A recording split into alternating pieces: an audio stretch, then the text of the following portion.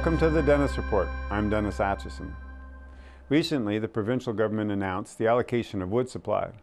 A lot of voices at play, from industry, which has its needs and its growth patterns, from those in the Private Woodlot Owners Federation looking to get their wood to market through industry, and the environmentalists and activists who see the land in a very different way from how industry does. Clearly, there's a need for a new narrative in how these three voices and agendas come together. Today's guest is going to provide us with great insight and compassion about this relationship, as well as some technical knowledge on what is going on with the forests in our province.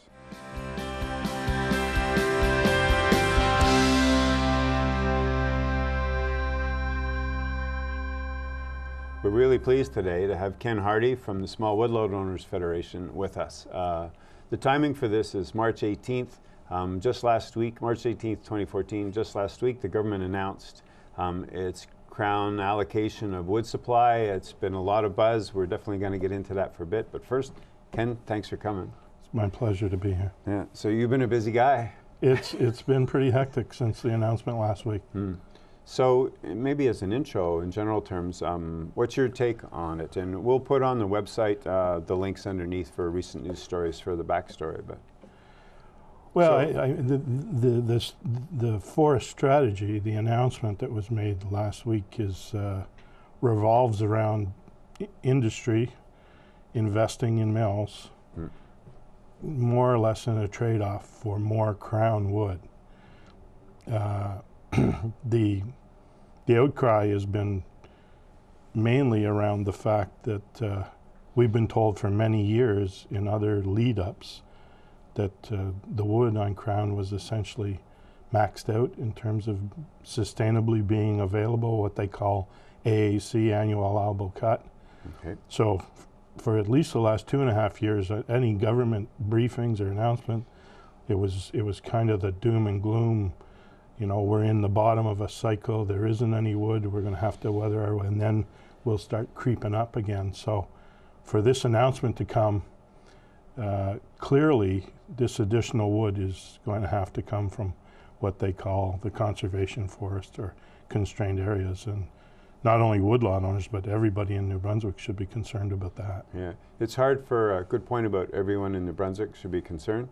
The general jokey public won't have it on their radar. They'll catch the key bullets and stuff, but the general picture, it's as if there should be a map somewhere that goes chop, chop, chop, and this is what we're talking about. And this shaded area is the difference from 10 years ago to what was just proposed last week. Because some people are visual learners, and there's a lot of information around. Yeah, clearly. And I shouldn't undermine our own issues, because, you know, we're the woodlot owners. There's 41,000 woodlot owners in the province. We own just a little under 2 million hectares of productive forest. Our key business over the years, through the associations I represent, the 7 marketing boards, is the selling of forest products, or selling logs, studwood, pulpwood. So yeah. It seems counterintuitive if you put more Crown wood into the system, and yet government's contending there'll be opportunities for us. That's probably one of the key things we're having a hard time understanding. Okay. So there's an issue of balance or access, or where the development should happen or the growth should happen?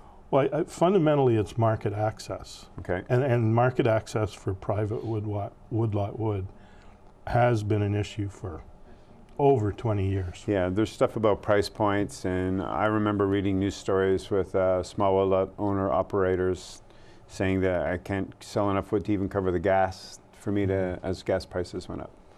Yeah, so, I mean, here's an ad, you know, that it'll cause a chuckle, but it's an Irving ad about on track for the largest purchase of woodlot wood ever, which is probably true to a degree, but it doesn't give the detail of what it's like from the woodlot owner's point of view.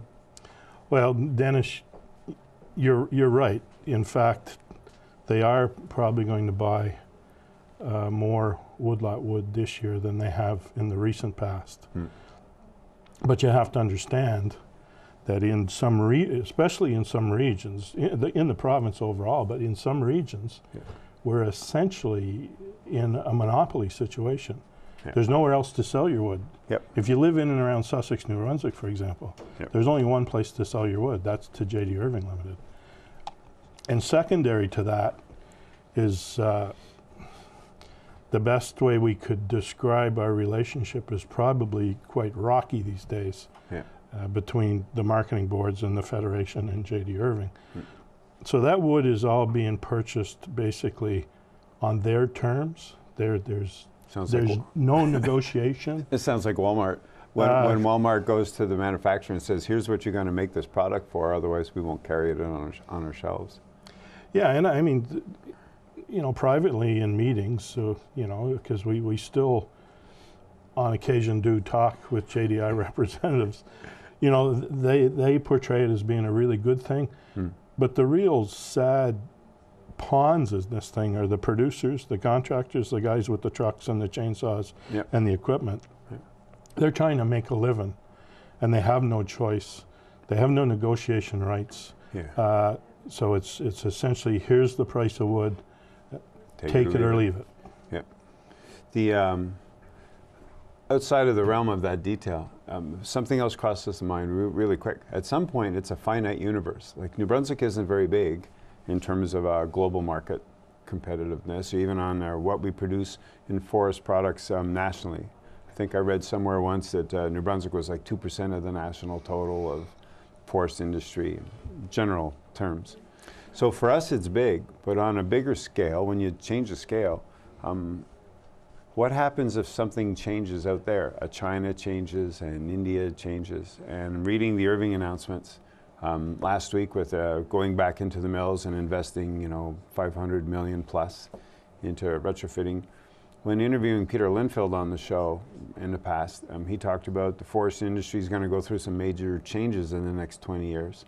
And New Brunswick might be well advised to start looking for other alternatives or other uses instead of what's always worked since the 1950s and 60s. Does that cross your guys' path at all? Like for those small woodlot owner-operators, that's their one thing they've got. But do they have any radar up that at some point this is going to have to change? I would say that most well-informed folks in the forest business on private land and woodlot owners, they watch the news and they see the print media and they understand that and they understand the effect of the housing crash in the U.S. and what it did to lumber and they understand, well, you only have to look at a map of Canada, and New Brunswick isn't a really big place, but forestry has always been king here in terms of wages and GDP. But we do need to change. I guess the point I would make, Dennis, is because you often hear, especially Mr. Irving himself, will talk about, we're in a global market, we got to be competitive. We understand that and we respect that. But as a producer of wood, we're not selling our pulpwood in a global market. We're selling our wood in New Brunswick. Yeah. And don't you sometimes wonder, well, who decided that's the way it has to be? Not from the local market one, but the world market one. Like, who decided that's the way it has to go? It isn't necessarily a foregone conclusion that that's the growth pattern. Maybe it needs to be a zero growth pattern rather than, in order to succeed, we need to keep growing.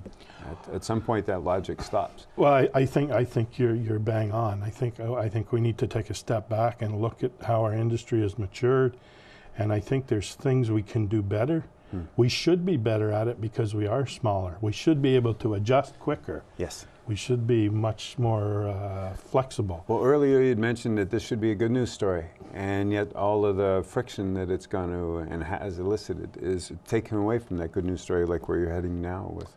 Well, yeah, that's what I was saying in the lead-in before is, the news that there's going to be a large influx of capital, improving mills, creating jobs, should be a good news story. And I would suggest that David Allworth, our Premier, and the government has missed an opportunity.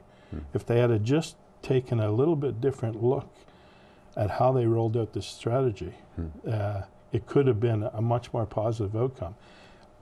And I'll explain that briefly, if I may. Is there industry wants more wood in order to make these capital investments. Makes sense. We, as woodlot owners, we have wood available sustainably.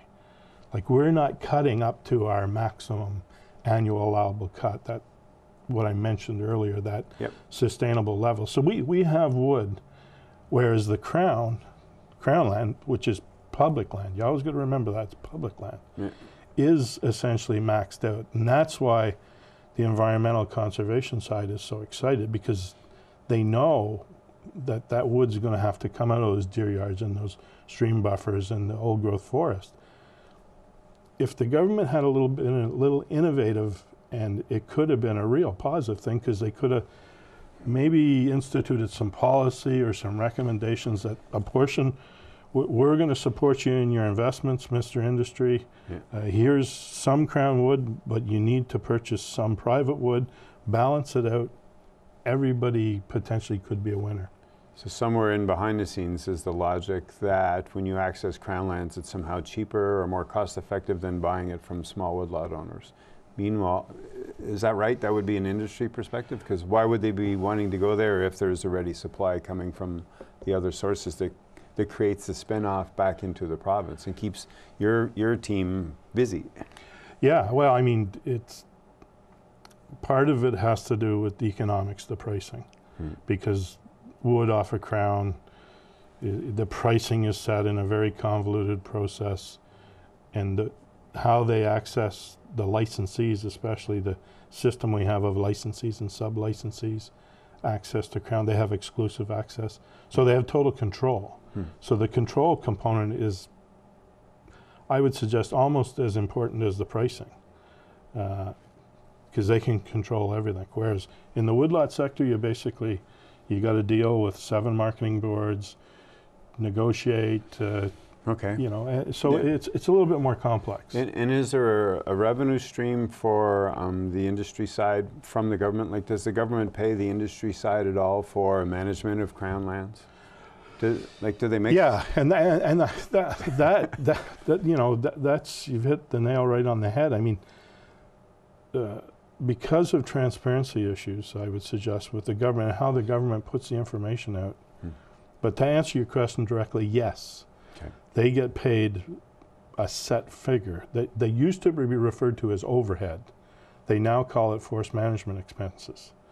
And it's essentially the costs, it's to compensate the industry for the costs incurred of managing the piece of Crown land that they're managing. That number currently is $5.15 a cubic meter. So, for example, hardwood pulpwood, the royalty rate is I believe $7.53 a cubic meter. You take that $5.15 off of it. So hardwood pulpwood, the royalty rate, what they have to pay back to the government is $2.37. That's the balance.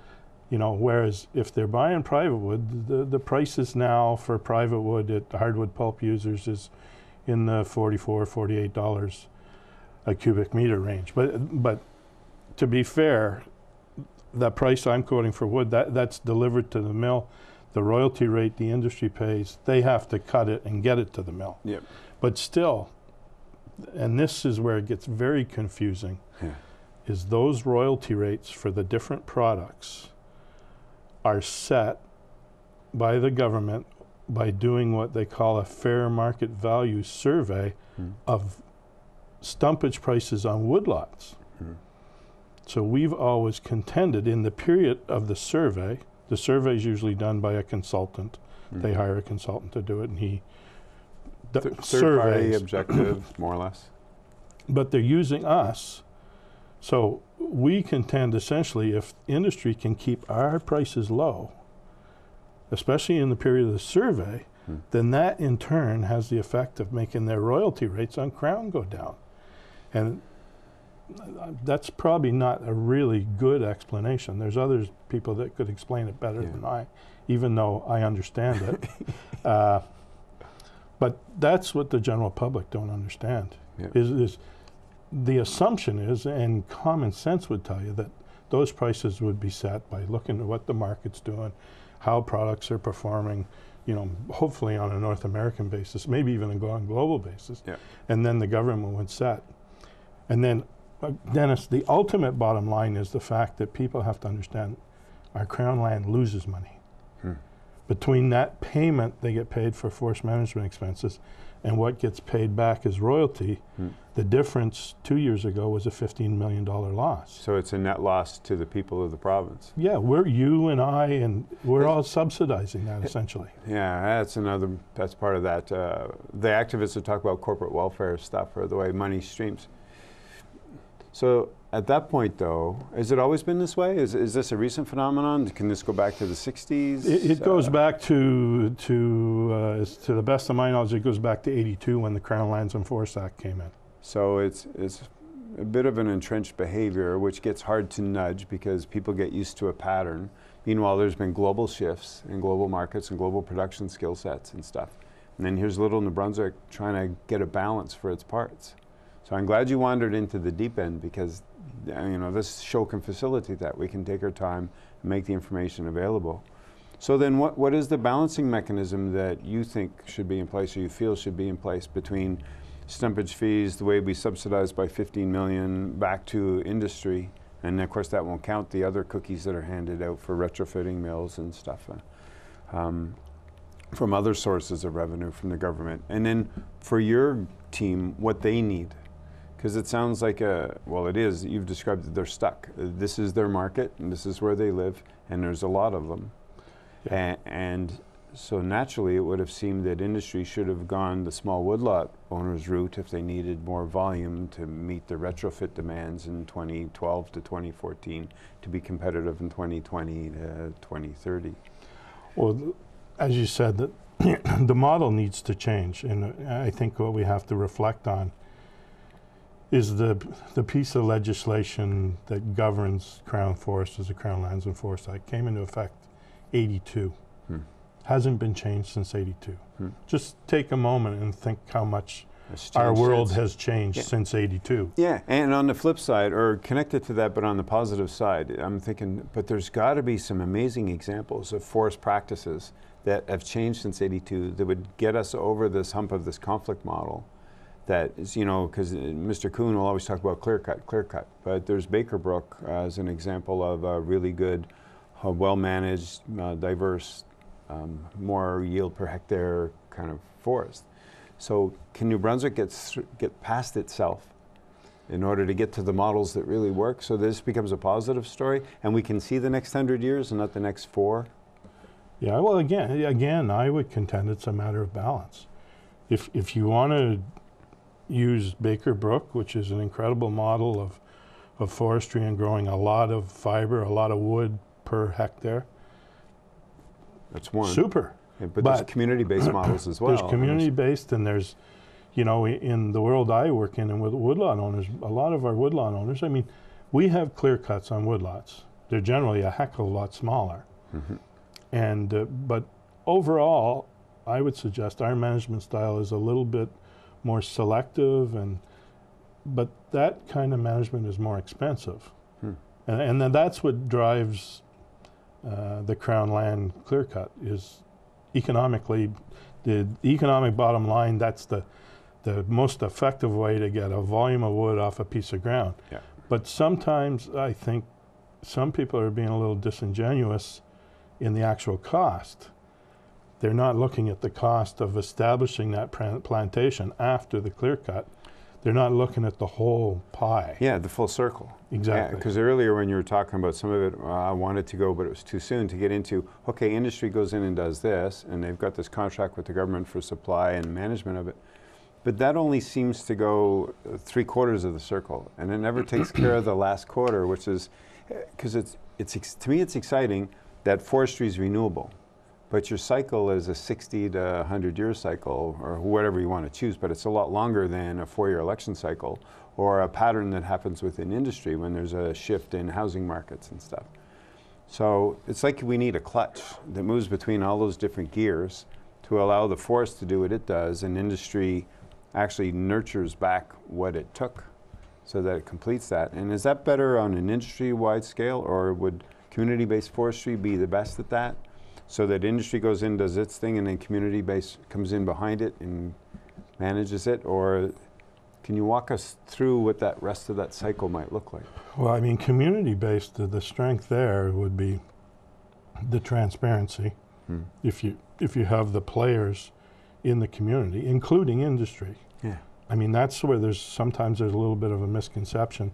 People think, well, we talk about community, it's going to be, you know, all the nuts and berries people and the environmental people and the hunters and we're not going to let the big industry in. But if it's going to work, you got to have everybody around the table. And it's a matter of just changing the model and assessing everybody's needs. And again, getting back to a balance. But I mean, that being said, I wouldn't say, you know, that's another thing that's somewhat of a personal opinion, maybe not our whole association, but I think my guys would support me on this, is we don't have to, it doesn't have to be all one way or all the other. It could be a whole patchwork quilt of community forests, licensees with clear cuts and plantations, selection, the maple producers, everything fits as long as it's driving our economy. Well, if it was an investment portfolio, isn't there some logic somewhere about diversifying so that you don't have one strength all focused in one area, and if that's at risk, the whole thing goes down? Logically, it makes sense to create that new pattern. Yeah, and I mean, one real good example I would suggest right now is there's a certain real high level of concern, and the federal government has committed $18 million to budworm. Yes, you know, yes, and yes, so it's coming from Quebec. We know it. The scientists tell us that. So industry is very concerned, and they should be concerned because they have these monocultures of plantations of what these bugs like to eat. Yep. So that forest may not be as resilient as the woodlot next door. That's a mixed wood with ash and maple and fir and spruce and hemlock. Yep. So it's complex, but like you said, it needs to be diversified. I agree 100%. Yeah. So you've talked about the legislation from '82 and how it needs to change. Amongst your group or personally, do you have a pattern what that could be like? Do you have a vision for what it could be and then start that narrative?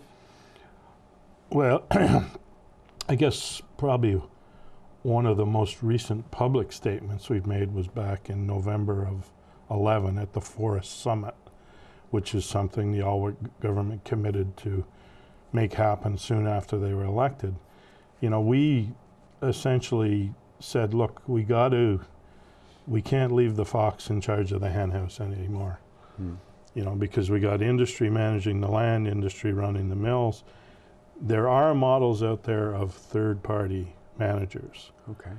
You know, where I guess the simplest way to explain it is you have government representing the public, which we could question these days. It's a whole other show. But should, you know, setting policies and goals for the land, the public land. Yeah. Then you have a manager that's essentially engaged or contracted to implement those policies. And then you have industry that would still have essentially the access and access to the wood. Whereas right now, the industry, it controls the whole cycle. And to a certain degree, you know, the very rich tend to control the agenda. And I would suggest the recent strategy is an example of that. And conversely with that, what happens is the public gets pushed aside, again, which I would suggest happen, and ultimately that's not very democratic. So that, I mean, there is opportunities, and also you got to remember since in 82, I guess I wasn't involved, but history and readings tell me that in 82 there was some folks with wisdom that said the system needs to change pre-82, because it was essentially, as I understand, just a whole mishmash of everybody operating on Crown land. So they tried to bring some organization to it. And then in those days, there were 12 licensees, 12, I believe, perhaps 10. I mean, we're down to 4. That's one thing that's changed dramatically.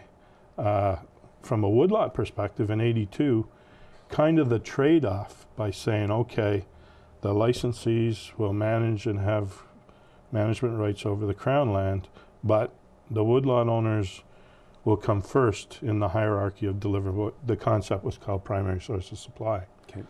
And for many years, actually from 82 to 92, in our opinion, it worked quite well.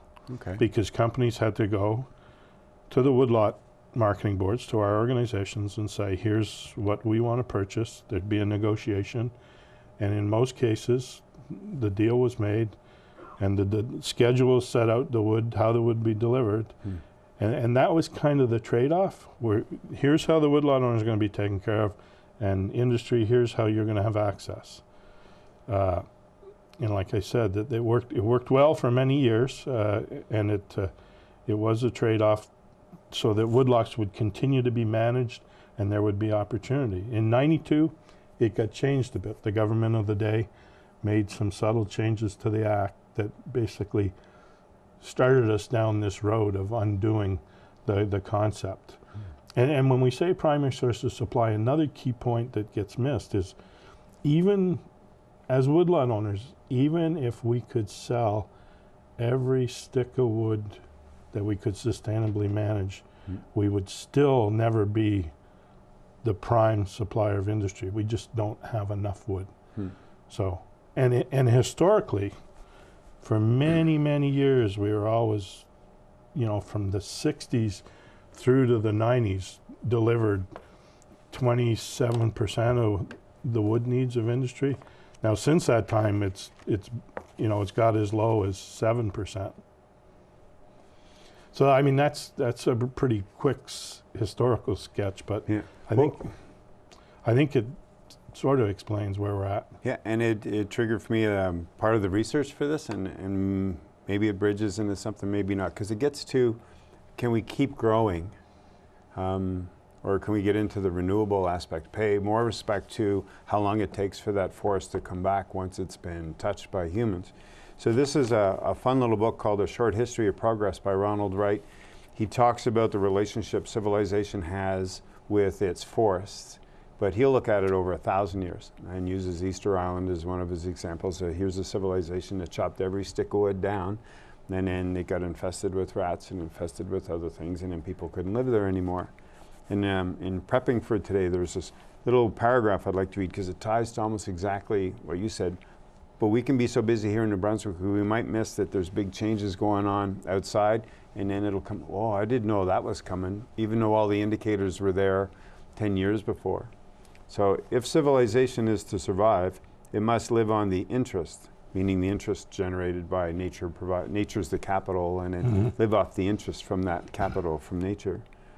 If civilization is to survive, it must live off the interest, not the capital of nature. Ecological markers suggest that in the early 1960s, humans were using about 70% of nature's yearly output. By the early 1980s, the year 82 thing, we'd reached 100% of that. And in 1999, we were at 125%.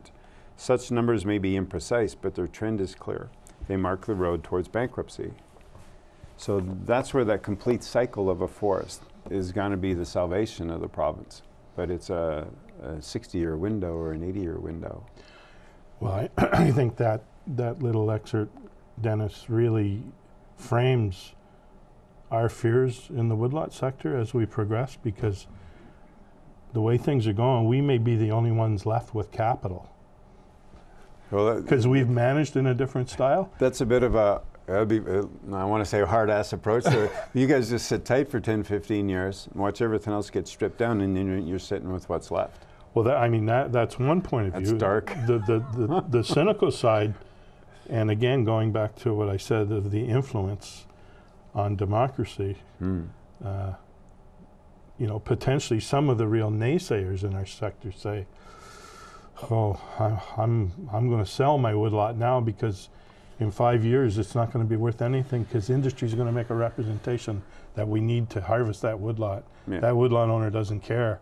We need to intervene. And they're I wouldn't say those fears are wholesale, but there are people, intelligent people, that are scratching their head. Part of that conversation, You know, because government policy is a strange animal at times. Well, that old problem, whether it's a forestry model challenge or whether it's a social issue, it's systemic, and governments or elections are built on projects.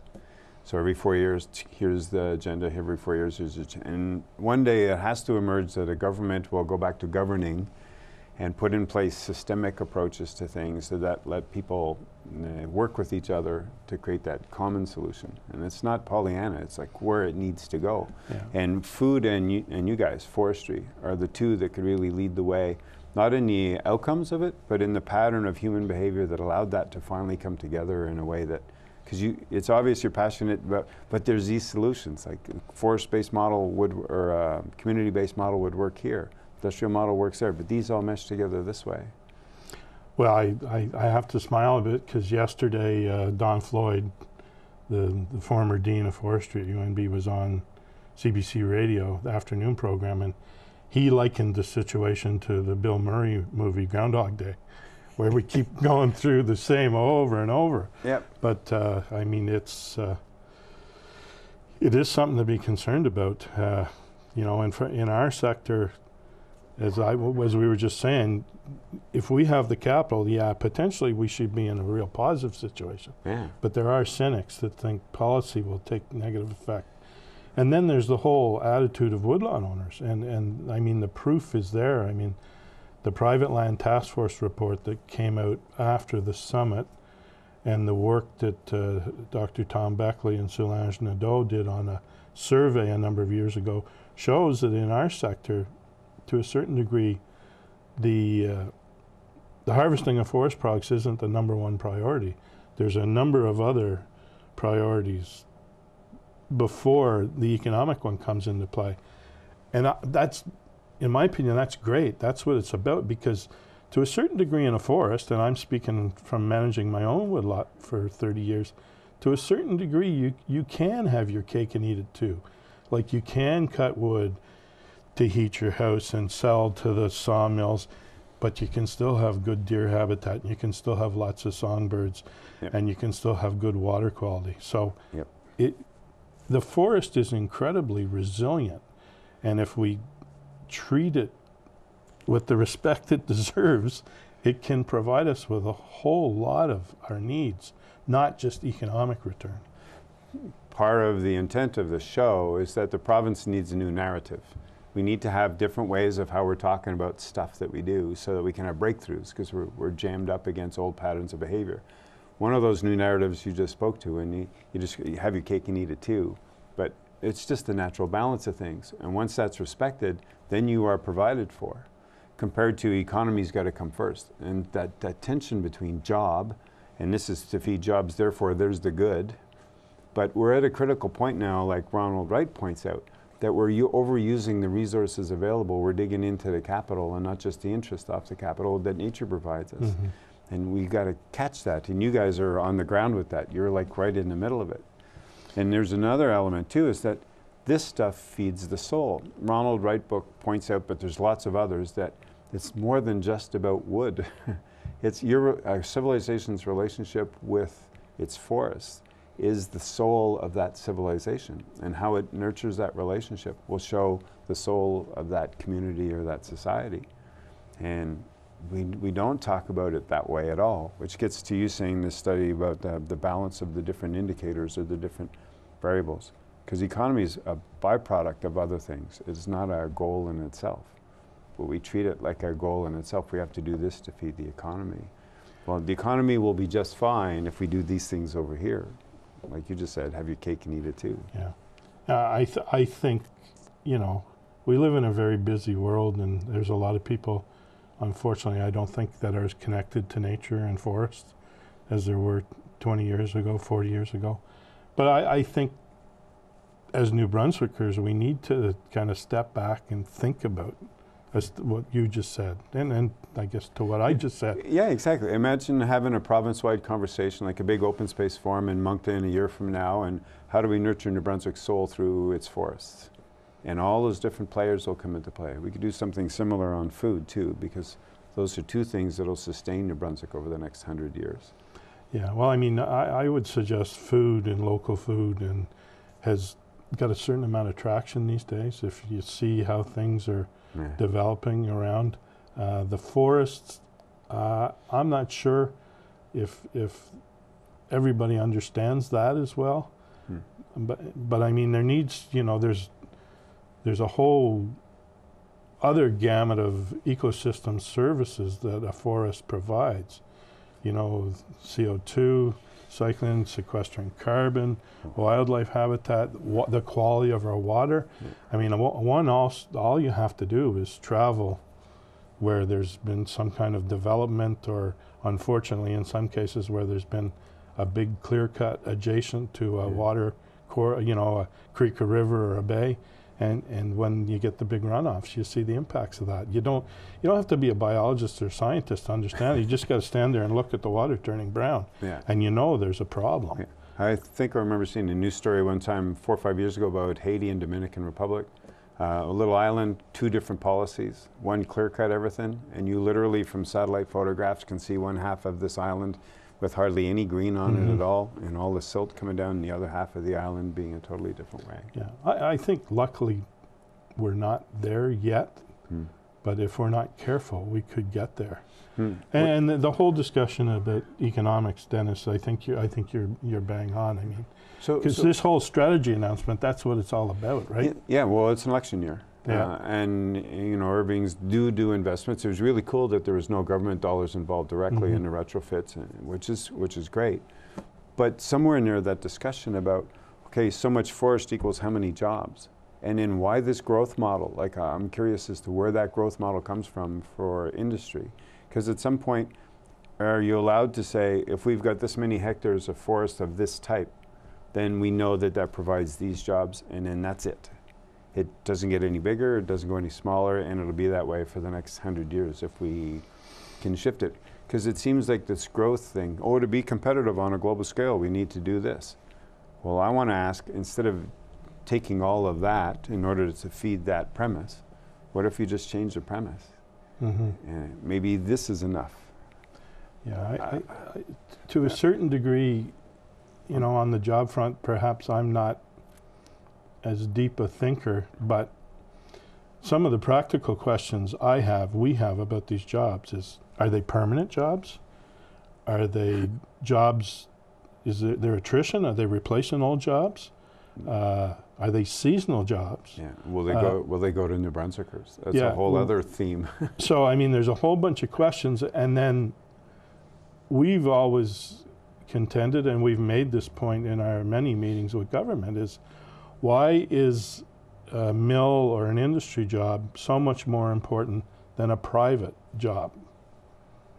You know, and we sincerely believe that the strength of our people and the people that work on woodlots and woodlot owners themselves is the money they earn tends to be in rural New Brunswick first, because that's where the forests are.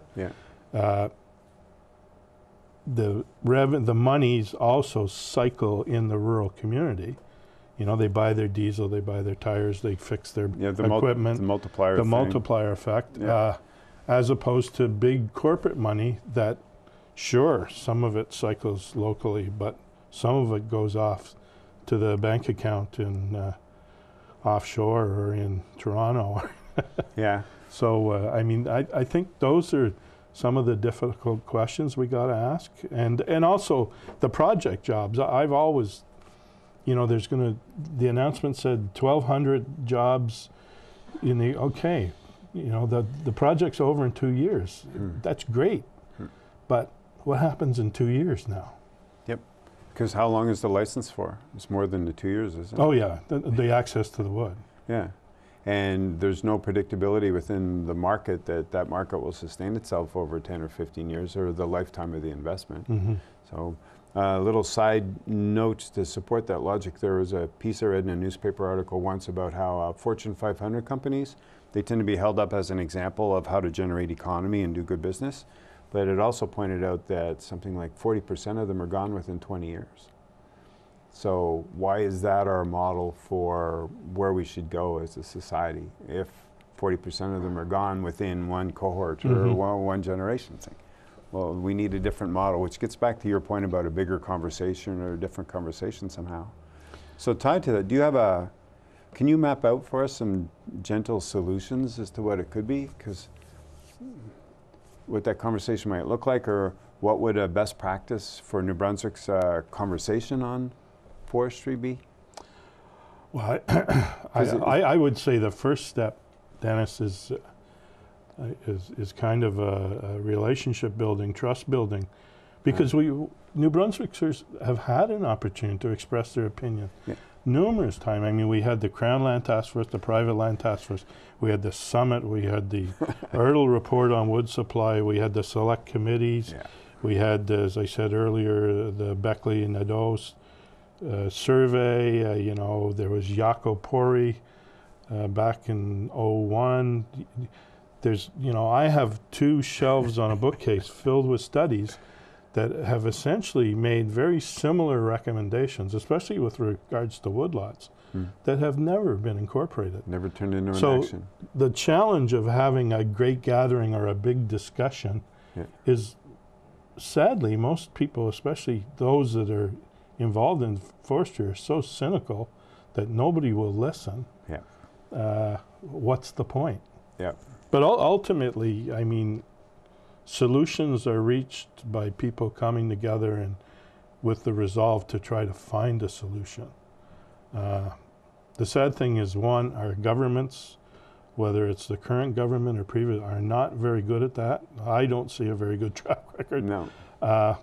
So the governments operate in a bubble. That 4-year cycle, and there's even within the government, there's a difference between the political agenda and the bureaucratic agenda, and that needs to blend. And so every time there's a turnover in government, you can lose a year waiting for the ideologies to make its way through the bureaucracy if there's policy changes or program changes. So it's almost as if it needs to come from a third place, if all the other parts are in a lockstep. And then there's the activist element too, because they're just as vocal, but without the clout, because they can't seem to create the change. But they talk a lot. So it's all these competing agendas, but that fits because we're talking about our land. So that's going to invite that conversation. Well, I mean, currently there's an interesting exercise. A gentleman named Charles Theriault from up in Kedgwick has producing these videos, essentially interviews and exposés to a degree. He has a website, Is Our Forest Really Ours? And in amongst, he's done 21 episodes now. In amongst them, I mean, there's some very, you know, some former assistant deputy ministers, some former ministers, with many suggestions on how things need to be changed. I mean, the whole system needs to be turned on its head. For one thing, the whole value-added sector is, you know, even though the big players do value-added to a degree, there's more. There's much more we could be doing. Do you have a for instance? You know, well, the one, for instance, I have a little bit of knowledge is we do have some window and door manufacturers. They use white pine. They have trouble accessing white pine in New Brunswick. So even though they're manufacturing in New Brunswick, that wood's coming from outside the province. Whereas we have a white pine resource here. But there's only one white pine sawmill left in the province, and that's J.D. Irving in Doketown, who has a market for his own products. You know, 2x4s, 2x6s lumber. I mean, maybe there's an opportunity there to be doing more than just bundling up that framing lumber and sending it away, even though that's an important part of the industry. Maybe, you know, and there are examples, you know, Groupe Savoie up north is a good example of, you know, they're in the hardwood business. You know, they make high quality hardwood products, they make pallets, they make wood pellets for heating, they make briquettes. They've found a way within, you know, those kind of things. And then, I mean, there's the whole energy, renewable energy, biomass, I mean, which again, we could spend 2 episodes on that. So we'll get Peter Corbin in and Peter Lindfeld in, and away you guys go. It'd be good.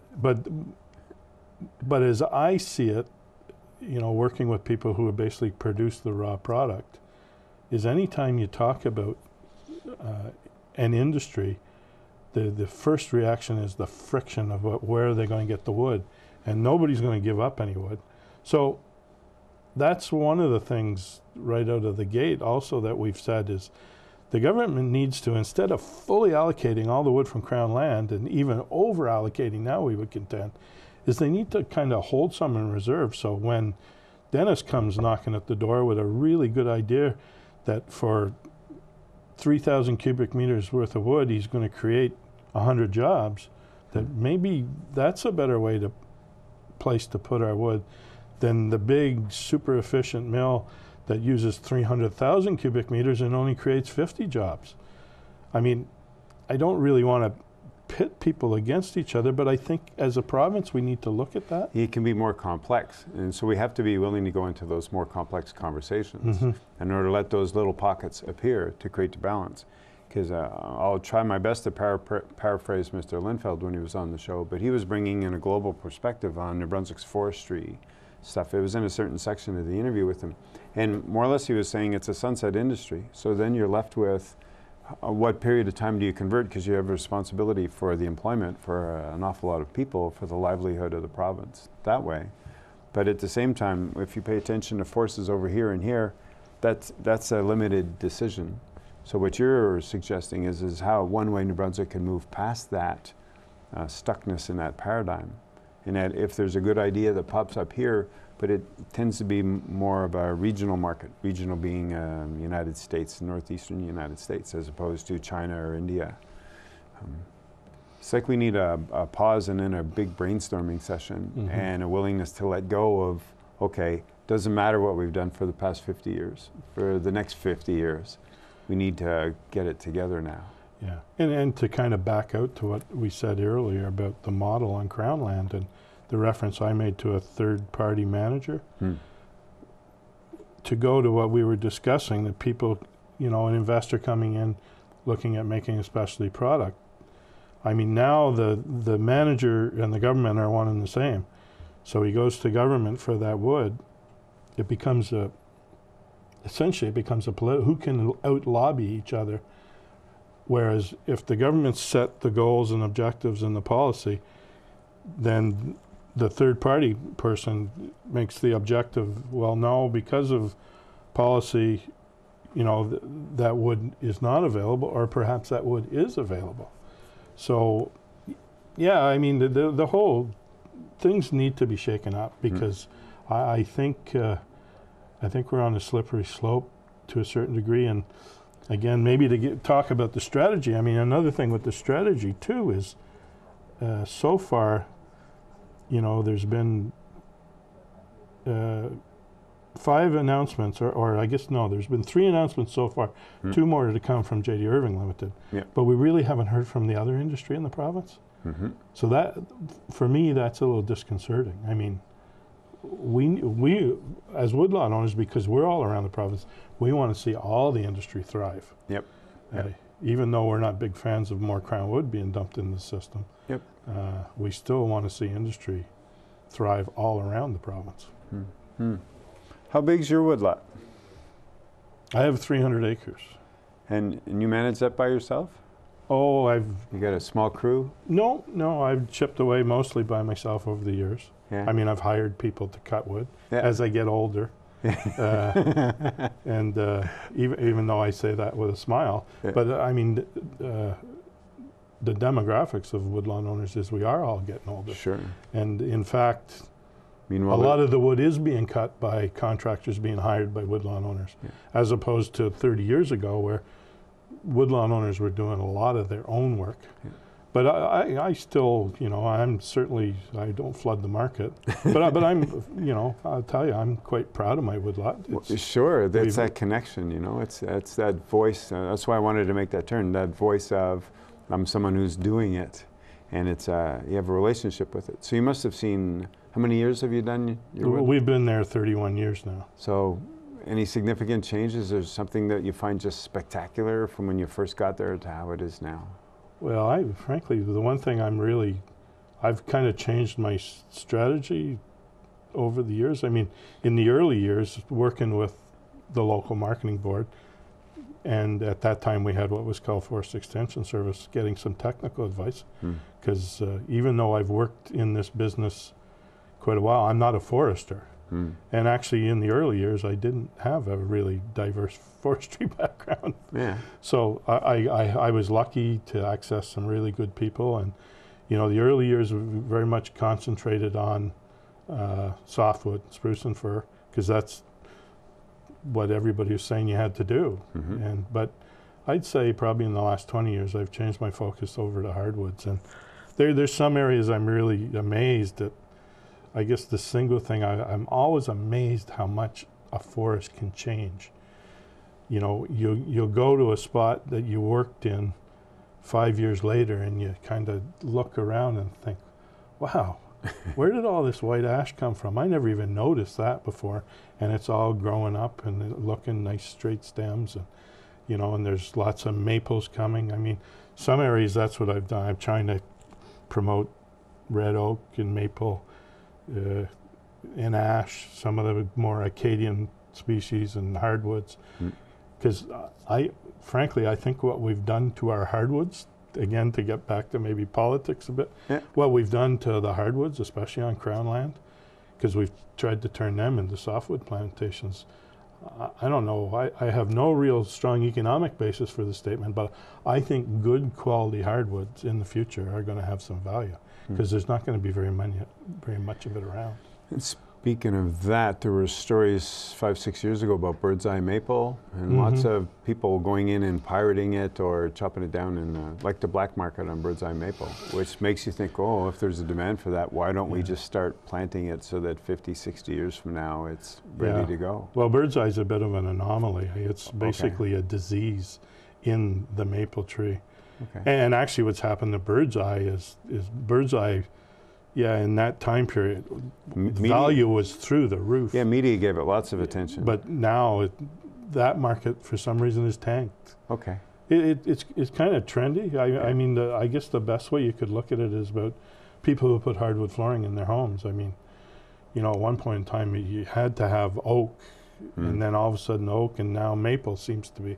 So the market's, but again, getting back to sort of the politics, and I think in terms of a forest, you manage the forest because you're never going to control the markets.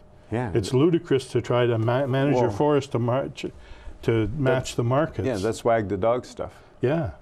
So it's, I mean, there's tail wagging the dog. Yeah, there's so many things that we need to be looking at. Well, that sort of fits, because anytime something wants to push global, the counteract or the counterintuitive is to keep it local, some of it local, because that's your autonomy, that's your livelihood, that's where you live. So similarly, we're in the food business, a lot of agribusiness now, you know, has food traveling all over North America so we could eat a certain way. But it's natural that some years later you're pushing back for the 100-mile diet, because it's how we sustain ourselves. Back in the Sean Graham government days, they had this whole self-sufficiency thing, but it was all geared to transfer payments and equalization payments from government. It wasn't about truly what that phrase meant to most of us, which is, how are we self-sufficient? Oh, can we feed ourselves? Are we warm in the wintertime? Do we have an education? Are we healthy? Those things. So forestry can lead us, because just the way this conversation's gone, it integrates all the parts. It always will, always does. Back to your turf. So for 30 years, you've seen those changes. What do the next 30 years look like? Does it become mature, or is it always an ongoing process as part matures, or what makes you happy with the whole thing? Well, again, you do the right things. You know, many years ago, I had a management plan done, you know, by a professional forester. You know, I kind of use that as a guidance document. It isn't a checklist of next week do this. It's kind of a broad. You know, things change. Like, for example, in southern New Brunswick, where I live, where my woodlot is, we had this thing called the balsam woolly adelgid come through and kill most of the older fir. So the firs collapsed out of those stands, which normally, you know, some of it had been thinned, pre-commercially thinned, to allow it to grow. That would have became studwood or gone to the pulp mill, Well, now it's dead and on the ground. But I mean, those are the things you got to deal with. But yeah, the next 30 years, geez, I don't know. I don't even know if I'll be around in another 30 years. You know, and that in fact brings around another part of the transition of woodlots, because managing a woodlot, you know, really in one generation, potentially there's only going to be one major harvest. Although what I've done at home is mainly partial stuff. You know, I've looked at things and there's some wood that was ready to cut, so we did cut some, but I have no clear cuts on my woodlot. It's all some strip cuts, some selection cuts, and they've responded really nicely. So I mean, generally I'm pleased. I mean, I often talk about the spiritual part of the woodlot, because I mean, there's places I think on everybody's woodlots where they walk with the kids, walk with the grandkids, or walk with your dogs, and you know, there's spots you'll stop and sit beside a tree and look out at the view or look over the water. And they talk to you. They have their own vibration, their own hum. And I think that's, again, getting back to the politics, that's the piece that's missing in terms of the relationship that companies and the government have with woodlot owners. They try to put us into that same industrial mold that it's an area of land with a bunch of trees on it that have economic value, and they're discounting all those other things. And again, you need to take all those into account. Any last thoughts? About a minute left. Well, I mean, we're at a point of some serious transition in terms of the people I work. You know, we're being severely challenged in our ability to continue doing the work we do. Industry's been very aggressive. The relationship is less than positive. But again, it goes back to the whole, what I've said most of our interview about fairness and balance. There's room for us all, and there's room for different forests. And I think that's what we got to move to, find a more balanced approach. And because we're dealing with this huge, growing, living thing, a forest, is we got to start taking that into consideration. Awesome. Thanks for closing us out on such a good note. Okay, as always, be good, have fun, and love each other.